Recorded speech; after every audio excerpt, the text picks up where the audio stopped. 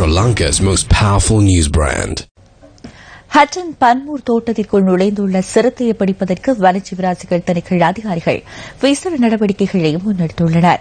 இந்த நடவடிக்கையில் வனஜீவராசிகள் திணைக்களத்தின் கால்நடை வைத்தியரும் ஈடுபடுத்தப்பட்டுள்ளதாக வனஜீவராசிகள் திணைக்களத்தின் பணிப்பாளர் நாயகம் MPC சூரிய பண்டாரு தெரிவித்துள்ளார். நேற்று முற்பகல் ஹட்டன் பன்மூர் தோட்டத்துக்குள் நுழைந்த சிறுத்தை தோட்டத்தில் தொழில் புரிந்து கொண்டிருந்த பெண் ஒருவரின் வீட்டில் வளர்க்கப்பட்ட நாயை கடித்து இழுத்து சென்றுள்ளது. இதன்போது கூச்சலிட்ட பெண்ணை சிறுத்தை தாக்கியதுடன் பின்னர் சிறுத்தையை விரட்டுவதற்கு முற்பட்ட சிலரையும் சிறுத்தை கடித்துள்ளது.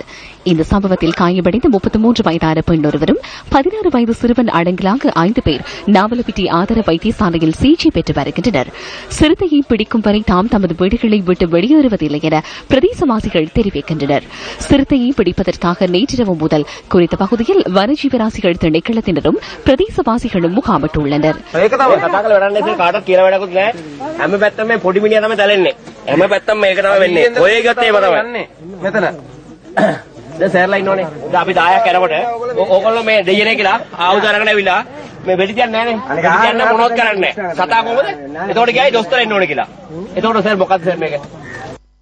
சிறுத்தைகளின் நடமாட்டம் நாளுக்கு நாள் அதிகரித்து வருவதாக பிரதேசவாசிகள் அச்சம் வெளியிட்டுள்ளதுடன் பிரதேசவாசிகளுக்கும் வனஜீவராசிகள் திணைக்களத்தினருக்கும் இடையில் கலந்துரையாடலும் இடம்பெற்றது.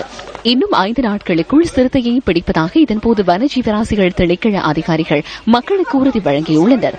சிறுத்தை தாக்குதல் இடம்பெற்றதன் பின்னர் சம்பவ இடத்தில் அமைதியின்மையும் ஏற்பட்டது.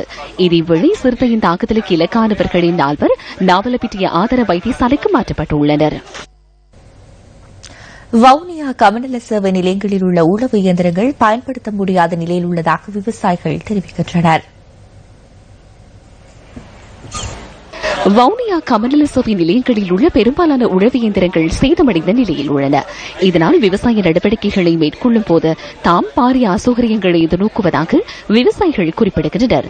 தனியாரிடமிருந்து அதிக விலைக்கு உழவு இயந்திரங்களை பெற்றுக் கொள்ள வேண்டியுள்ளதால் பொருளாதார ரீதியில் தாம் பாதிக்கப்பட்டுள்ளதாக வவுனியா மாவட்ட விவசாயிகள் கூறுகின்றனர். எனவே சேதமடைந்துள்ள உழவு இயந்திரங்களை திரட்டி பாவனைக்கு வழங்குமாறு இவர்கள் கோரிக்கை விடுக்கின்றனர். எங்களுக்கு அந்த மெஷின் 1-2 தானே வேலை செய்யுது.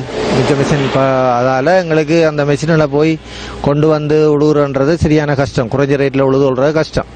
எப்படியும் நாங்கள் பிரைவேட்டை பிடிச்சி உழையக்குள்ள எங்களுக்கு கஷ்டமான ரேட்டு தான். அதனால இந்த ஏபிசியில் பழுதாக போயிருக்கிற மெஷின்களை எங்களோட ஒவ்வொரு கமக்கார அமைப்புகளுக்கும் இலகுவான தவணை அடிப்படையிலேயோ அல்லது எப்படியோ அதை அந்த மெஷினில் திருத்தி அமைச்சு கொடுத்தால் அதனோட அந்த ஒவ்வொரு கமக்கார அமைப்புக்கும் அந்த மெஷினில் கொடுக்கறதுக்கு அவன் இப்போ எங்களோட சந்தா பணங்கள் காசுகள் இருக்குதானே, அந்த காசுல எடுத்தோன்னா ஒரு மாதார வீட்டில் எடுத்து லீசிங் ஒரு தவணை அடிப்படையில் அந்த மெஷினில் நாங்களே திருத்தி எடுக்கக்கூடிய மாதிரி அந்த மெஷினில் எங்களுக்கு தந்து உதவி செய்தால் நல்லவங்க. முறையான முகாமைத்துவம் இன்மையே உழவு இயந்திரங்களின் தற்போதைய நிலைக்கு காரணம் என கமநல அபிவிருத்தி திணைக்களத்தின் உதவி ஆணையாளர் தெரிவிக்கின்றார். ஒரு உழவேந்திரங்களோட முகாமையும் அதை பாவித்தவர்களும் அதை கண்காணித்தவர்களான பிரச்சனைகளும் இது ஒரு முக்கியமான காரணம். உழவேந்திரங்கள் இவ்வளவு ஒரு மோசமான நிலையில் இருக்கு. தற்பொழுது இந்த நிலைமைக்கு நாங்கள் ஒரு பெரிய மாற்றம் கொண்டு வந்திருக்கின்றோம். உண்மையிலேயே கமல சேவை நிலையங்களுக்கு அதிக அளவான டிராக்டர்கள் கொடுக்கப்பட்டிருக்கிறது. ஆனால் அங்கே இருக்கிற சாரதிகள் எடுத்துக்கொண்டால் 2 அல்லது 3 கமல சேவை நிலையத்துக்கு மட்டும்தான் நிரந்தர சாரதி உள்ளார்கள். ஆரம்பத்தில் ஏற்பட்ட இந்த ஒரு சிக்கல் நிலைமை காரணமாக தற்பொழுது நாங்கள் நடவடிக்கை எடுத்திருக்கிறோம். கமல சேவை நிலையத்தினால் பராமரிக்கக்கூடிய இயந்திரங்களை தவிர ஏனையவற்றை விவசாயிகளுக்கு கொடுக்கறதுக்கு தயாராக இருக்கிற ஒப்பந்தப்படுவதன் மூலமாக உரியவர்கள் அந்தந்த கமல சேவை நிலையத்தில் விண்ணப்பிச்சு அவற்றை பெற்றுக் கொள்ள முடியும். எங்களுக்கு வர்ற வரலாம் அதை செஞ்சு தடைங்க ஒரு வசதியும் ஒரு பையனும் செஞ்சு கொடுத்த பாடும் இல்ல. இந்த பையன் எங்களுக்கு பணத்தால் தண்ணி எடுத்து கொடுத்தாதான் நாங்க தமிழ்நாடு அவ்வளவு பேர் நாங்க ஓட்டு போடுவோம்.